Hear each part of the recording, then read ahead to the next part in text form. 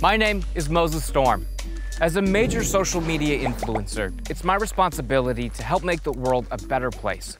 What good is it to have the eyes of the world on you if all of those eyes are attached to dead bodies? Global warming is a severe and complicated issue with a very simple solution. The polar ice caps, which act as an air conditioner for the planet, moderating its sea levels, are melting at an alarming rate. Simply put, the polar ice caps just need more ice. So I am going to fix global warming by bringing... When we get the ice in the devastated zone, what I imagine is that, the ice is going to freeze the water around it. Now, I know it's going to take a while. It's probably going to take like 20 or 30 minutes. Before I could inspire millions of others online to take action with my solution, I needed to prove how simple it was to execute. So I rented a truck and maxed out my credit card at Arctic Glacier in Van Nuys, California. This was me figuring out the logistics. But, once this goes live on social media and people see it, the number 2 load I take, huge. It's gonna be a devastating load. One more, I don't like my face in that one.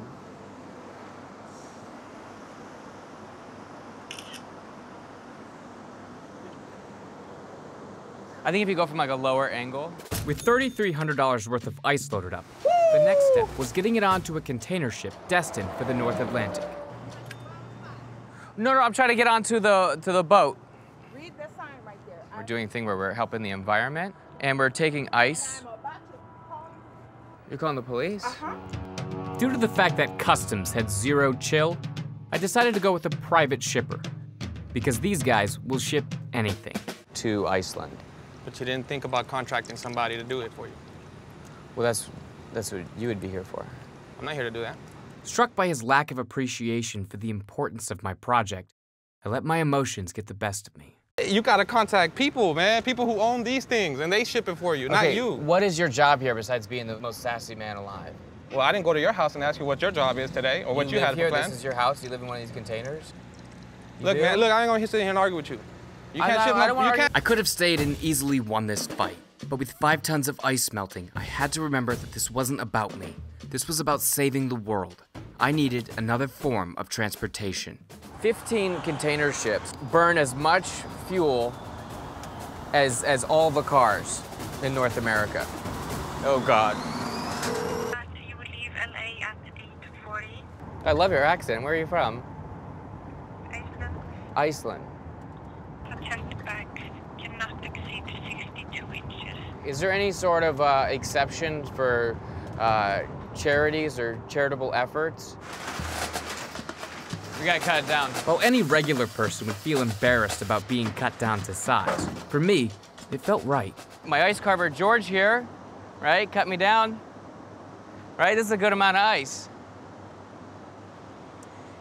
That's his form of enthusiasm. This is the amount I wanted.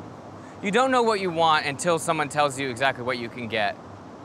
And this is what I can get. With a completely fine amount of ice successfully aboard, the $900 oversized cargo fee felt like nothing as a wealth of online love poured in. Making it to Iceland was a huge accomplishment, but I still needed to get the ice to the actual devastated area, the glacier lagoon located 365 kilometers away. But all this would mean nothing if my solution didn't have backing from the scientific community. So I made a quick stop to meet with Iceland's top environmental enthusiast, Gisli Gislason. Firstly, I can't see that, you can move so much ice.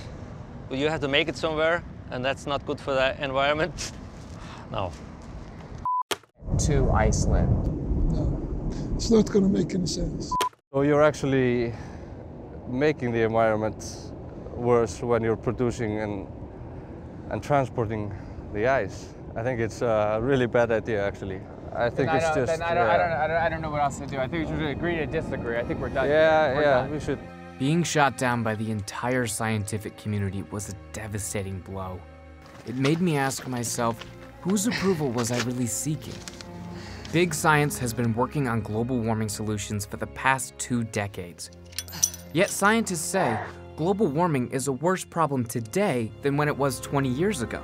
And let's not forget that scientists were the ones that first told us about global warming. So why would I trust the opinion of the founders of global warming? But because scientists are wrong so often, they did help me see my one flaw. I was burning too much energy. If I was going to be a true agent of change, I couldn't lecture people about the solution while driving around in the problem. I needed to ditch my gas-guzzling cargo van and find a greener way. I could have known that you would be my baby. I could have known. I drove through the night, fueled only by the fumes of spite for the naysayers. But every time I stopped to fill up my quarter tank, I was filled with a full tank of guilt. I was still burning fossil fuels. Serían 515. Vale, vale. Raspberry, frambuesa. Eso, joder, perdón. ¿De dónde eres? De Tenerife. Ah, bueno. Hia! Hia! Hia! Hia! Hia! Hia! Nope, you can't go any further. What's the issue? It's dangerous to go In any a further. perverted twist of irony, thanks to global warming, there wasn't enough snow to continue on the sled. But unlike the people of Iceland, I wasn't just gonna sit back and let global warming take my ice. I had heard too many no's to give up now. So I took my remaining ice and my marathon skills, and I made a run for the glacier lagoon.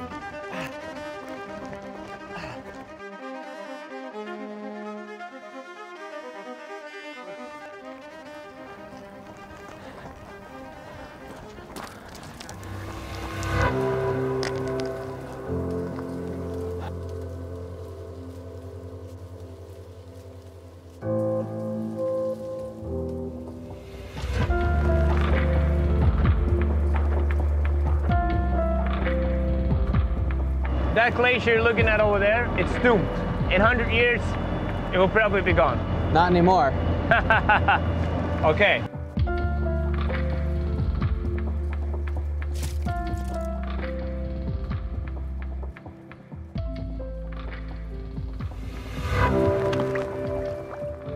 While this wasn't the amount of ice that I was hoping for, it was still enough to make an impact.